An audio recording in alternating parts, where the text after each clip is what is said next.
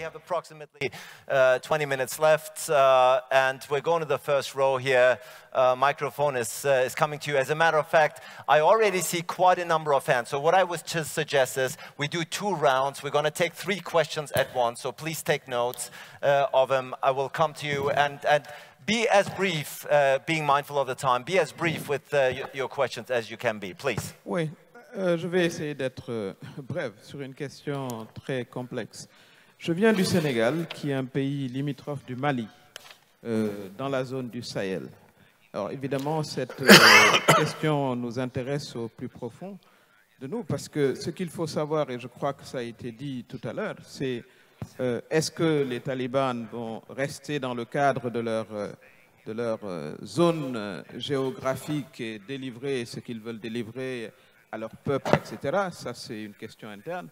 Ou est-ce que ça va être, comme ça a été dit, le centre névralgique de développement du terrorisme international avec une implication au Sahel? Ça, c'est une question très pratique qui est posée à tous les pays, et y compris un pays qui est très important dans le Sahel, parce qu'il a aussi, disons, une intervention voilà, au Mali.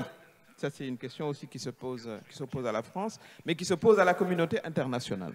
Est-ce qu'aujourd'hui, l'Afghanistan va être le nouveau centre névralgique d'opération du mouvement terroriste international? Ça, c'est la grande question qui va se poser, et je crois qu'une réponse doit être donnée s'il y a, et c'est du réalisme que de vouloir parler à ceux qui sont sur place, mais il y a des conditions de départ. Ça, je crois que c'est ce que je considère comme étant non négociable. Ce qu'on aura appris de cette crise, évidemment, c'est que c'est illusoire de vouloir faire de la construction d'un État-nation sans les citoyens de ce pays, et ça a échoué. Et d'ailleurs, je suis étonné par le fait que un grand pays comme les États-Unis ne retiennent jamais les leçons. On avait l'impression que c'était du Saigon 40 ans plus tard. Mais ça, c'est une question qui intéresse certainement les États-Unis et l'Afghanistan. Mais pour ce qui concerne l'Afrique et le Sahel, c'est une question fondamentale qui se pose, et j'aimerais bien avoir l'avis des panélistes. Est-ce que c'est un risque supplémentaire pour la question? I think Thierry, go ahead. Yes, if you'll allow me. I speak in French. Initialement, j'avais conçu cette session un peu différemment.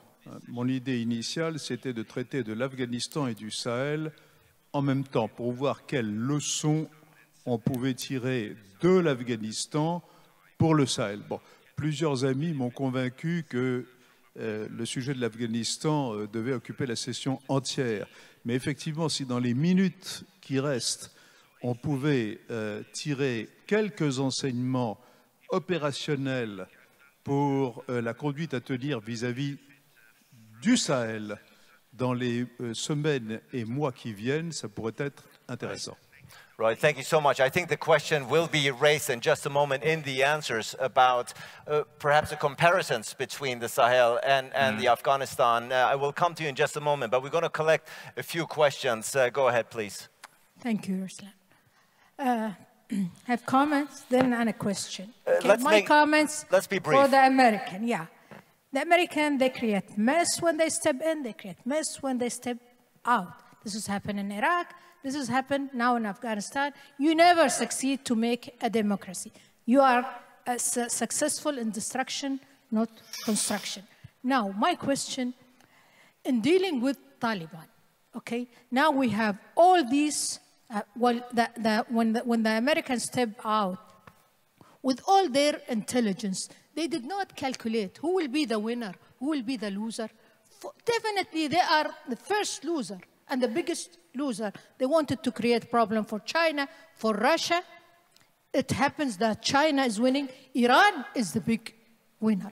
Now, in dealing with Taliban, with all, there is no consensus between all those actors in Afghanistan.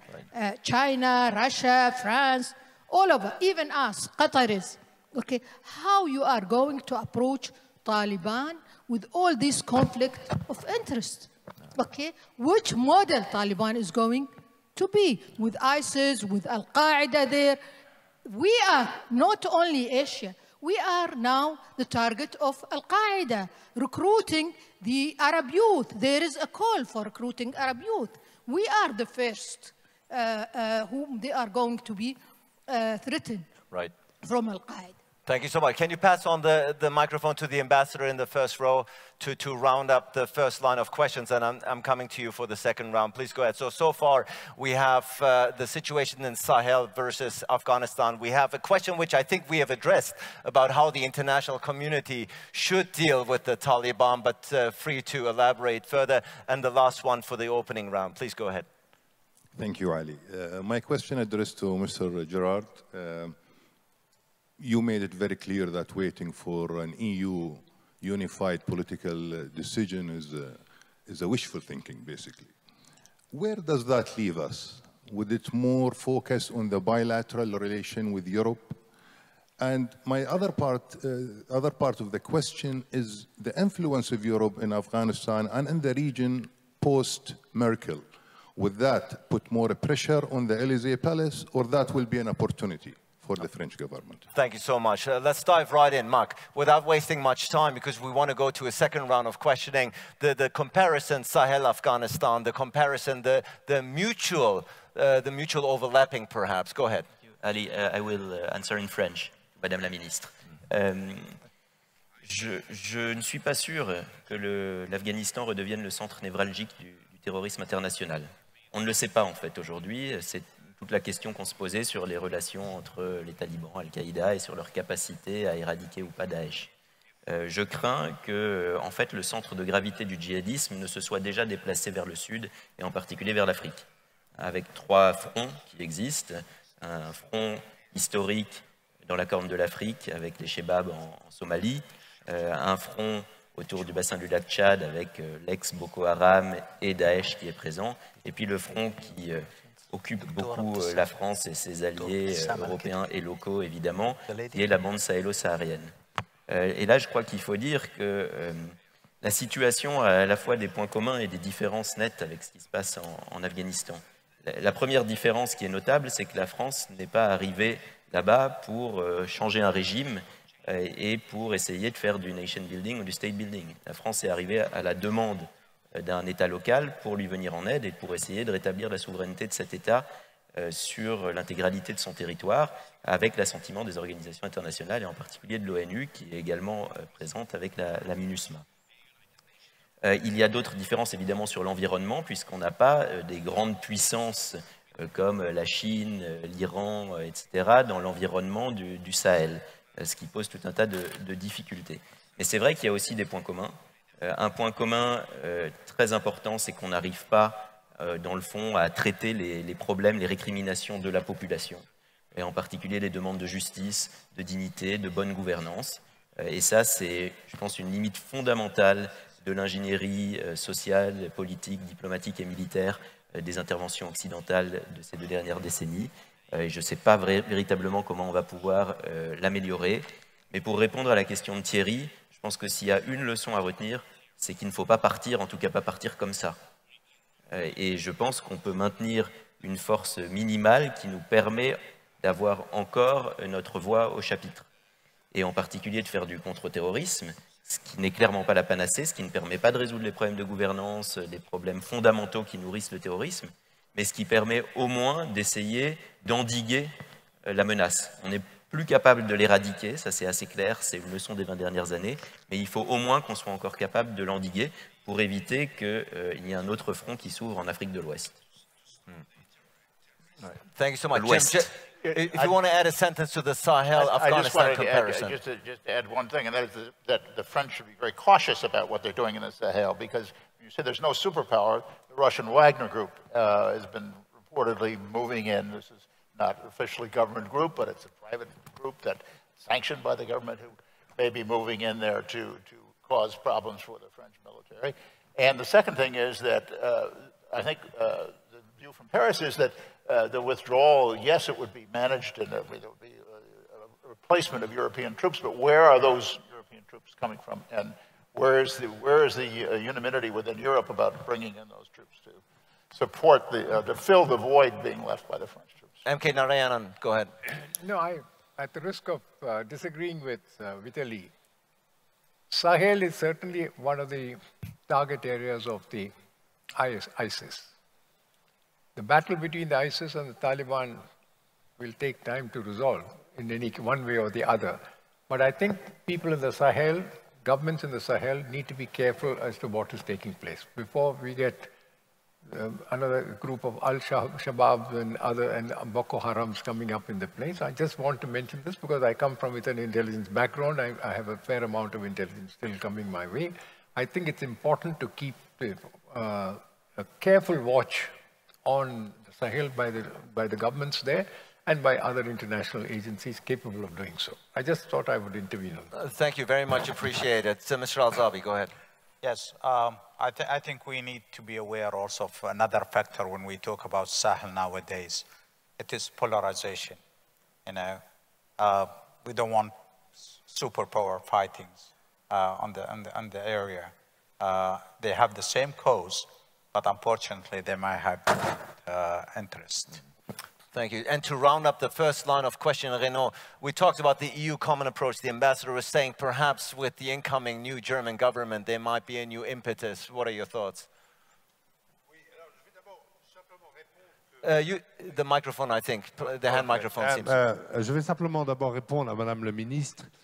Je pense que l'erreur ici des démocraties occidentales, c'est qu'il faut surtout éviter de retomber dans le piège colonial.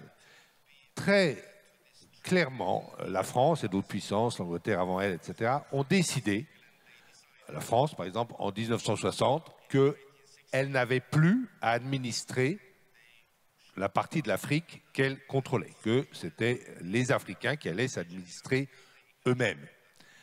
Dans le sans-frontiérisme et dans le néoconservatisme, il faut voir que c'est la pulsion coloniale qui revient par la fenêtre, mais sans la volonté d'y mettre les moyens moraux, humains, matériels, de faire les choses jusqu'au bout. C'est exactement ce qui s'est passé en Mésopotamie, où les Américains ont été lassés, n'ont pas fait les choses jusqu'au bout. Je ne suis pas sûr que la démocratie irakienne marche parfaitement, aussi bien que nous l'avait annoncé W. Bush.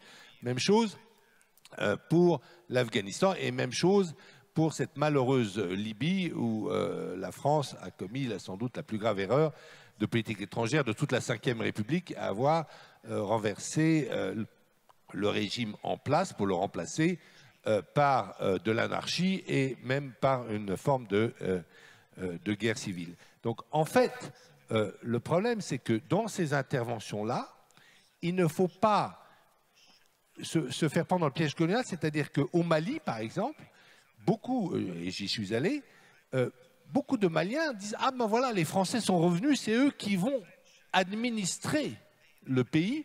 Et si c'est mal administré, eh bien on fait des manifestations contre les Français. » Non, on ne peut pas, on peut aider des pays à leur demande sur un problème très spécifique, mais il ne faut surtout pas se laisser prendre par le piège colonial, car nous n'avons plus ni la volonté, ni même les moyens matériels et moraux de faire du nation building, de la colonisation à la Jules Ferry. Nous n'avons plus ces moyens. Et c'est le problème que nous avons eu au Mali, c'est que nous avons privilégié la solution militaire sans voir que le régime d'Ibeka, que les institutions politiques maliennes étaient complètement pourries. Que donc, on allait arriver à rien. Maintenant, je suis tout à fait d'accord, pour ne pas précipiter un retour, on y est, il faut faire très attention dans la manière où nous repartirons du Sahel. Alors, en ce qui concerne une politique, la question c'est, the question is, the question about a unified EU approach to Afghanistan, about recognizing the Taliban and you know, going ahead now that the new German government has been elected after Merkel, is there going to be some impetus? Do you foresee? You said it's wishful thinking for the EU to have a common approach, but I think the ambassador was asking if you see some changes ahead. No, I don't think that the new Mr. Scholz is very interested in the in Afghanistan. The German presence in Kunduz was not very successful. The German soldiers never really fought. They refused one time to fight, even to protect their own citizens. I mean, there was an incident. I'm not going. So Afghanistan didn't leave a very good memory in Germany. I don't think that you will have any interest of Germany in Afghanistan. I think you can have a unified cooperation policy of European Union, help, humanitarian help, I mean food help and so on to Afghanistan. I think you will have no more. Of course, France was concerned because France had, whole ties with Afghanistan, so there was some kind of and maybe, it's why I think that embassy should be kept. Maybe we need an embassy to remind to the Taliban what agreement they signed in Doha. I mean, you have somebody to remind them. So it's why I think that it's useful to have an embassy open in Kabul. It doesn't mean at all that we share the values of the Taliban, because we do not share them. We think, like our host, the Emirates, we think that politics and religion should be separated totally. All right, and Renaud here in Abu Dhabi has already declared Olaf Scholz the new German chancellor. Right? so breaking news out of the World Policy Conference. It's been decided. Time is mercilessly, Tatiana, before we round it up, I'm going to go for a second round of questions. One sentence before we go. Voilà, juste peut-être un mot. Est-ce que, par exemple, la coopération entre la Russie et les États-Unis est encore possible? Je vois en tout cas un signe positif. Au mois de septembre, il y a eu la rencontre entre le chef de l'état-major Gerasimov et le général Marc Mullet à Helsinki. Donc il y a en tout cas peut-être quelque chose aussi qui va continuer d'une manière pragmatique en dehors de l'idéologie et de la politique. Sur le Sahel, juste un mot pour la Russie, le retour dans le Sahel, dans le Mali, évidemment, on suit tous l'activité avec les Wagner et les accords qui ont été passés. C'est aussi débattu, cette question, mais à très long terme dans la communauté d'expertise russe. Verra-t-on un jour les Wagner russes en Afghanistan, comme il est hors de question que les troupes régulières puissent y être présentes. La question ne se pose pas pour l'instant, mais en sachant, en connaissant les richesses aussi des sols afghans, lithium, les terres rares, etc., ce n'est pas quelque chose qui est complètement exclu. Et dernier point, je regrette juste qu'on n'a pas eu le temps de parler un petit peu plus de l'attitude des pays de l'Asie centrale à l'égard. C'est vraiment les pays limitrophes, les premiers concernés. Et il y a des choses à dire parce que ces attitudes sont extrêmement variées, qui vont d'une posture très dure du Tadjikistan, qui est le seul pays de l'Asie centrale qui refuse à discuter avec les Afghanistan, et à l'attitude beaucoup plus souple de l'Ouzbékistan, par exemple. Final round of questions. I know we are running out of time mercilessly. Let's go here. Second row, the gentleman has been having his hand up for quite some time. And I can already tell we're not going to be able to include all questions, so my apologies from here on. From where I'm sitting, you can't see it. We already have exhausted our time. But I think the discussion is so riveting, Thierry will excuse if we go 10 minutes long. Go ahead. Okay, thanks for a great debate. I think I enjoyed it, and that was very challenging, and that was thought-provoking. A couple of remarks, question, if you will. On the question of what happened in the past, 4 administrations bear some sort of responsibility for what happened in Afghanistan. And 2 of them were Democrats and 2 of them were Republicans. There's a majority of American people now for sure who wants to get out of Afghanistan. If there is a referendum, which will not happen, but we have polls, majority, over 60% of the American people want to get out of Afghanistan for quite some time. Right. Now, the reality is that there was a plan started by the Trump administration. There was negotiation in Doha. The negotiations in Doha were never concluded. The second phase of the negotiations was supposed to include participation from the Afghan government. And one of the preconditions was, as you well know, the US has to satisfy itself that there would be no threat from Afghanistan towards the rest of the world. Right. These two preconditions were never fulfilled. If you remember, a meeting was supposed to take place in Camp David, never took place because it was cancelled at the last minute. Now, on the argument between Jim and Renaud on the betrayal, what I will say is that if both administrations, Republican and Democrat, bear full responsibility for the war, the Biden administration will bear full responsibility for the way it was done. Because Biden keeps saying, I was right, we have to get out of Afghanistan. There are ways and means of getting out of Afghanistan. Right. I'm not going to argue about the 2,500, the argument of the general in front of Congress. I'm not competent enough to have a view on that.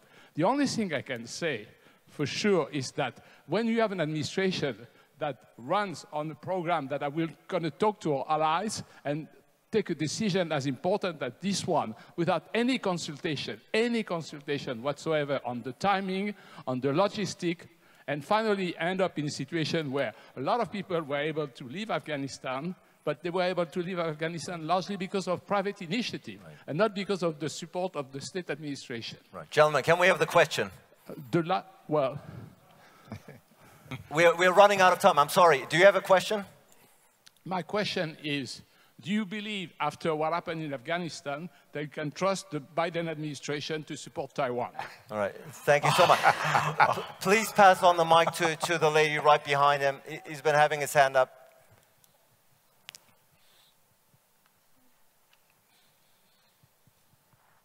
Please make it a short question. Yes, it's a short remark followed by a question. My remark is one on what Renaud and Jim said about the expression nation building. And I don't think there was serious nation building in Afghanistan. I've been to Afghanistan in 2003, and there was like huge plans about irrigation system. It never materialized. I think the development dimension was very minimal compared to the militarized approach. And I want to ask them, when you have a guerrilla, how can you fight them? I mean, when they're enmeshed in the population, you go to a village and you tell them whoever is Taliban raise his hand. The only way to fight them is to dry out the social incubator and through development, and it never happened. So what do you think about that? Right, thank you. Just a second, I'm going to come to you. Last question, because we've been running out of time. The lady in the back has been having her hand up for quite some time. Apologies, I already see. We could do another panel right after lunch on Afghanistan, I take it, but unfortunately we have to wrap it up. Your question, please, ma'am. Merci beaucoup, Christine de Souche. Je voulais revenir sur la question d'avoir associé les problématiques Afghanistan et Sahel et en dire que pour moi c'était très pertinent, et notamment la question qui avait été reposée tout à l'heure par Madame la ministre Touré, de savoir effectivement si le retour des talibans pouvait être considéré comme un élément important pour l'avenir de la problématique de la lutte contre le terrorisme au Sahel. Et je pense que s'il n'y a pas, comme l'a dit Marc aussi, de réponse à donner, parce qu'on ne sait pas quelle va être la politique exacte des talibans à l'égard du terrorisme, je pense qu'effectivement c'est une question fondamentale. Et à ce titre-là, je pense qu'il y aura pour les prochaines sessions des réflexions à mener. En revanche, sur le contexte, je pense que c'est totalement différent. Contrairement à ce qui a pu être dit tout à l'heure, la situation justement au Sahel, notamment en ce qui concerne la problématique de l'imposition de la démocratie, ne se pose absolument pas dans les mêmes conditions en Afghanistan et au Sahel. En particulier, je rappelle que le Mali, comme bien d'autres pays d'Afrique de l'Ouest, ont une tradition non seulement démocratique, mais également ont été parmi ceux qui ont fait, j'allais dire, revenir la réflexion sur la démocratie. Je m'arrête là, donc il y a effectivement, je pense, un contexte très différent qu'il sera là aussi utile de continuer à examiner. Merci. Thank you so much. The second question, I'm going to come to you, Marc. Some of those questions are made for you, it seems, but this is an opportunity for us to wrap up the session, so everybody is going to get their turn. Jim, let me start with the question on, again, we talked about the credibility, perhaps the tarnished credibility of the United States with the hastened. Is this an example? Is this also a message to China, perhaps, from now on? It's a major problem. I think that's a major problem for the U.S., and I think that's the major takeaway that the U.S. is going to, Washington is going to feel, is that credibility is going to be in question everywhere. And the question about Taiwan is interesting. Whether the Chinese will believe that all the presence out there of American military ships mean anything or not. Just to say that, that it was actually the Trump administration that said that they were going to pull out by May 1st, which was much before the Biden administration. I know we're on different sides of the political equation, Jean-Claude, so I know that. But in any case, yeah, I think, you know, I'd go back to what just to summarize, I'd go back to what the generals said. Yes. They said the pullout of Afghanistan was a tactical success, but a strategic failure.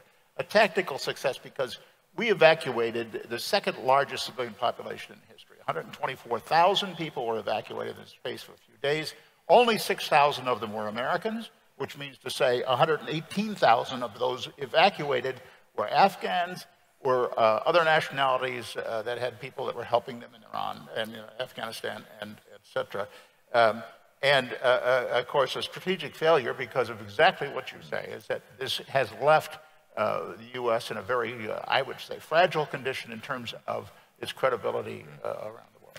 Marc, some of the questions about terrorism, about guerrilla warfare, about, go ahead.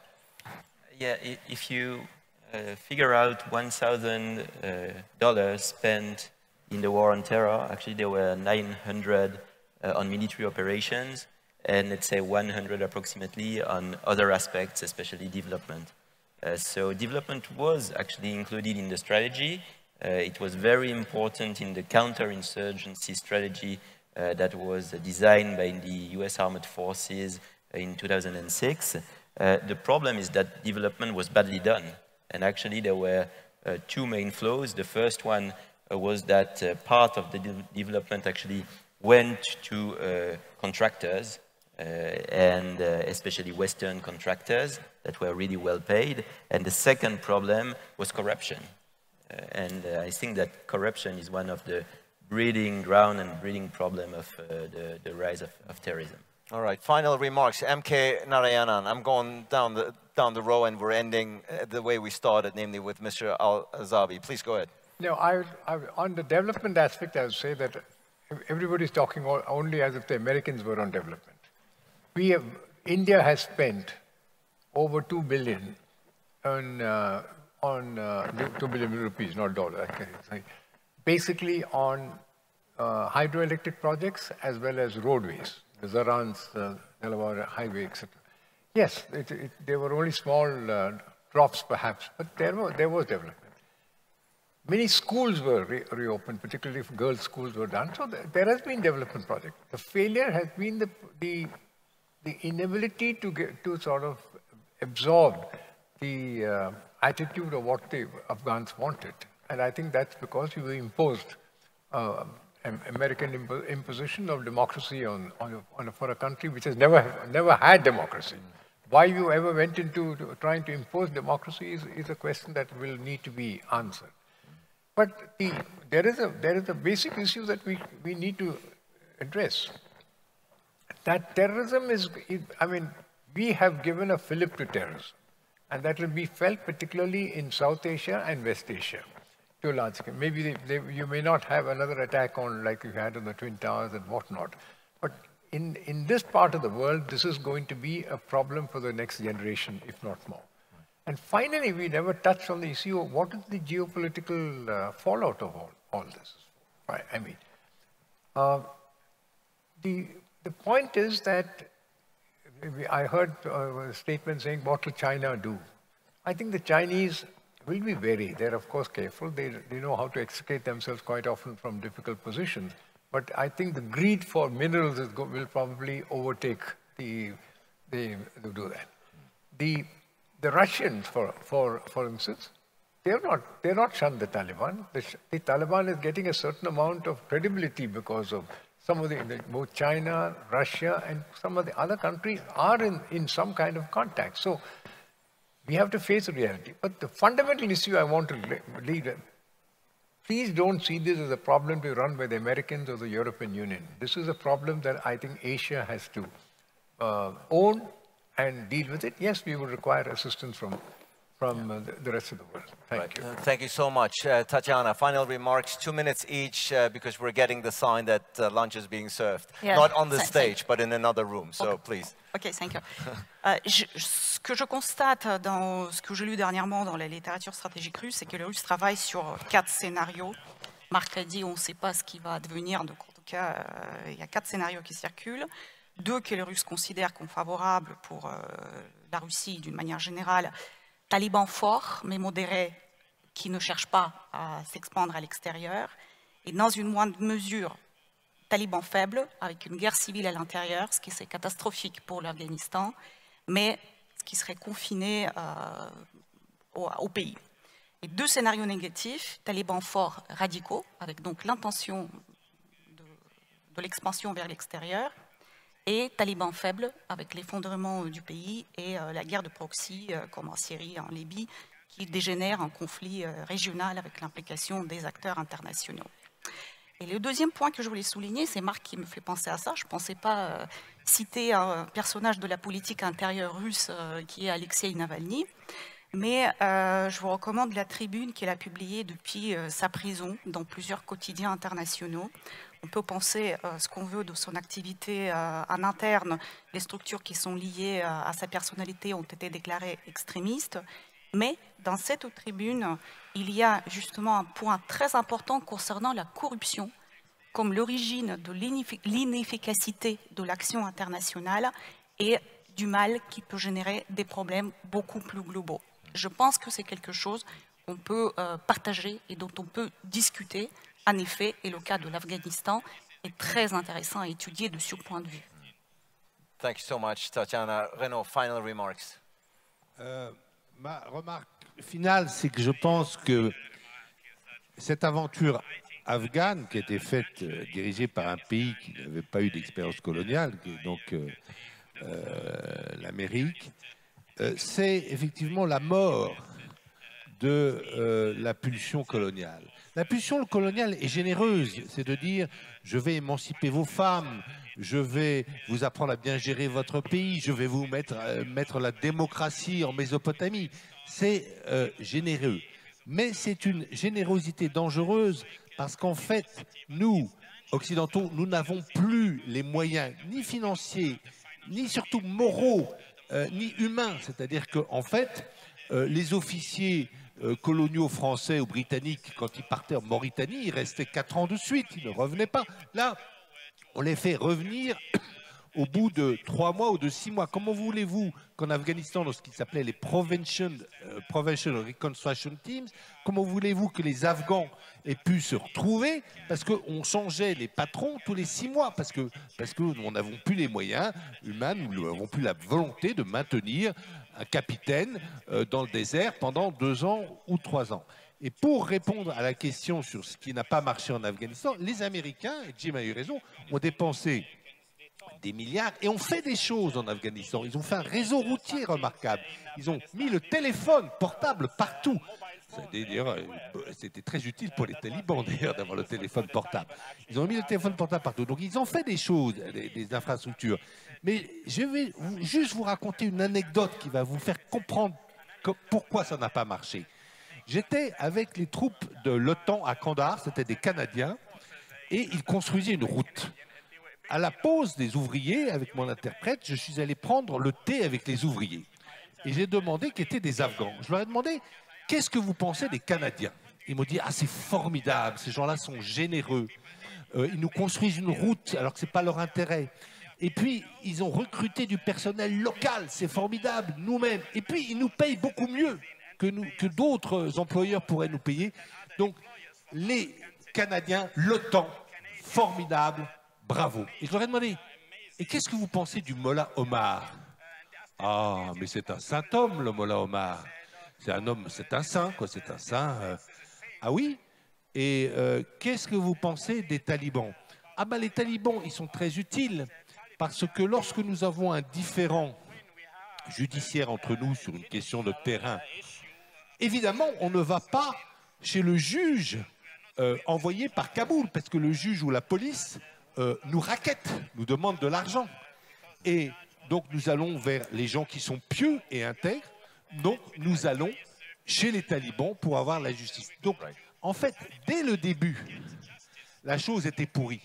Et c'est un petit peu le problème que nous avons au Mali, c'est-à-dire que le gouvernement Karzai, au début, était pourri, donc il n'a pas eu le soutien, un vrai soutien de la population, et c'est pour ça que son armée s'est effondrée comme cela. Sinon, elle ne se serait pas effondrée comme cela. Il n'y a pas eu vraiment de soutien de la population derrière le gouvernement Karzai ou le gouvernement d'Ashraf Ghani. Thank you so much, Renaud. To take it away, Mr. Al-Zaabi, now you're going to sum up everything we've said. No, of course not. Your final remarks for us to take away. It's really two parts. I need just to answer a little bit the question. When you talk about nation building, I don't think you can build a nation without having a security. So since 2002, really, the mission has changed from attacking or eliminating the terrorist group, Al-Qaeda at that time, to assisting and providing security and also capability building. So we need to admit that, I'm not saying that, I mean, we managed to train 300,000. Unfortunately, what happened later on is something we can discuss. But I think nation building, it has to have a security foundation, and that was the military what they were doing. Really, now we are having like 46 days since the fall of Kabul. I think it's in history this is a very short period. So I think we need to observe for a while, but also we need to keep engaging. Keep engaging with the government and with the people. No doubt. Ladies and gentlemen, this wraps up this very crucial session on Afghanistan, but I think it's become abundantly clear, and I think I speak for all here in the audience who've been here throughout the previous 90 minutes. This has been a very intricate, multi-layered, very thoughtful discussion about one of the most complex, intricate issues of our time, and I think this panel in and of itself has shown how much work still lays ahead, how complex this issue is. We were perhaps in these 90 minutes only were able to touch upon the surface, but a very, very valuable surface that is. Thank you for your attention, your patience. Apologies to those whom, due to time constraints, I was not able to call upon, but I think we are all deserving, after this very heavy discussion, a round of applause for our lovely panelists. Thank you so much. Yeah. Thank you.